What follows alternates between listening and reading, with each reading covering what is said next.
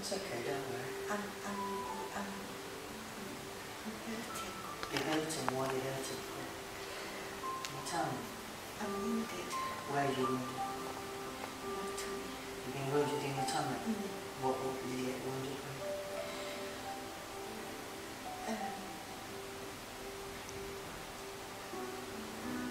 Sword. A sword. Okay. What you to do is think to me very carefully. Is that okay? Okay. I'm going to make you feel better. Is that alright? Good. That's what I'm going to do now. Is I'm just going to get this hand here. Is that okay? Yeah. What I'm going to do is I'm going to start to lift your hand. Let's just start to lift your hand. What I want you to do is imagine. You can do that, can't you? Let's start to lift your hand. I want you to imagine how you're travelling back. Do you remember where the bridge was? You know that last bridge? Imagine you're going straight to the bridge right now. Go to the bridge. Okay? You let me know. When your hand touches your chest, you'll be right there on the bridge. Feeling this really safe. You're right here on the bridge. Okay?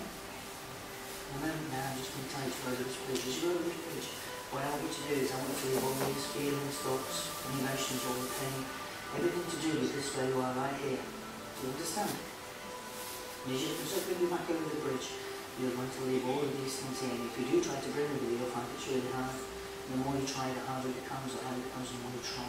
So by the time you get all the way over to the other side of the hand, you'll find it's impossible. I want to go over the bridge now. Over the bridge. Coming back towards me now. Just coming back to my place. And all the way over the bridge. I was playing. Right. Did you feel safe there? Was you okay? Yeah, I felt safe, yeah. Did you get a name? Did you ask yourself what your name was? Something beginning with T, Ted or something like that. Okay. And then while I was playing, I saw somebody coming towards me. There was a man, tall man, with the beard on, and he was like, he had a blonde hair, and he called my name, and I just felt safe. Good. Do you remember what name he called you? I don't remember now. Oh, you see, if he called your name and I was on a one-to-one session, I'd have got you to tell me what he called you, since I'd have got your name for doing that. Okay? I can take just one more to my name was Maisie Crompton. I was in Aylesbury at the side of a river, and I was looking after ducks, and I had a blue gingham dress on, and there were some friends around playing with me, but I didn't get any more. Right. But my job was to look after these ducks. That was pretty good. Yeah. Anybody else? I was going to my engagement party. She just went straight in there, she'd been stabbed with a sword, and she was in a lot of pain. How do you feel now? I feel fine. So you don't have any pain in your tummy or anything like that?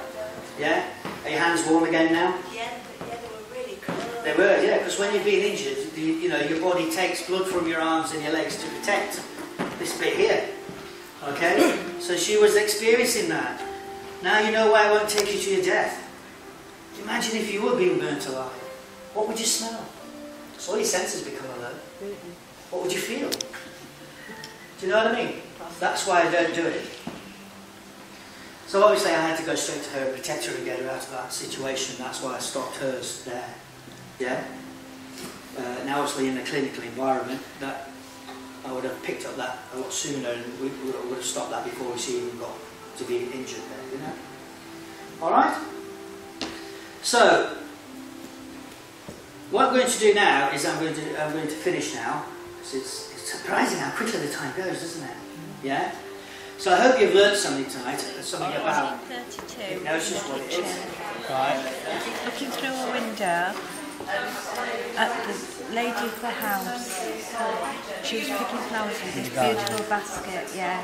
And I was wishing I was her. Right. And I was always in the kitchen, always working. Being sent there by my family.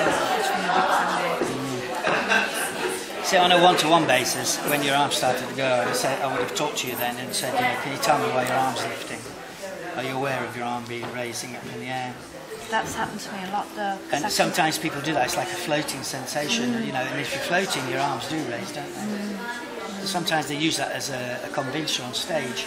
They'll get you to put your hands out like this, and one hand is heavy, the other hand is light, and they do that, you know. And so you were just probably just experiencing that lightness. but it would have been interesting to talk to you and find out why he was doing it. Because you may have already gone straight into a past life. Sometimes when I'm regressing people, when I get to the hypnosis bit, you know, they'll say, am I supposed to be wearing this dress? Or tell me what it is then. You know, and I'm only halfway through the hypnosis bit, and they're saying I've got this big dress on, so I just go with it. Okay, let's see, what colour is it? You know, are you walking, are you standing, what are you doing? And then they just go straight into it. So maybe, you know, you were like this, maybe you've got your hands up at the window looking out and thinking... Oh, yeah. It was green, because I looked inside and it was green inside as well. Green outside, green inside, made of some sort of material. But these great big, brilliant platinum. There was no reason why. Wow, what a fantastic thing! Like the name I got today, Maisie, is not a name that's in my family that I'm acquainted with, that I like. It's a rare name as well, isn't it? Yeah. Really rare. I mean, I've never. Yeah. And Aylesbury, something I've never been to Aylesbury. So it was just fantastic. Did you know what era it was in? Just near Aylesbury. Yeah. Just near Aylesbury. Wow. You have to get a map. Yeah. I'll have a look. Yeah. And I got the year as well, 1618. Just brilliant. Absolutely brilliant. So I'm going to go back and I'm going to read. I wonder what you were doing, mate. Amazing. I wonder what you were doing there. I was looking after the ducks. Yeah, just... I was a young girl looking after ducks. I'd been told I had to look after these ducks all day, you know, with my friends and keep an eye on them. And I had this kind of thing, like a shepherd's crook, but longer, and to sort of catch, put around the necks of the ducks and bring them towards me if they went away. And I had a blue gingham dress on her. What was the weather like? It was lovely. It was warm and sunny, and the grass was really green with flowers, and it was just lovely. It was just a lovely day, a lovely place. Fantastic. Well done, Maisie. Thank you.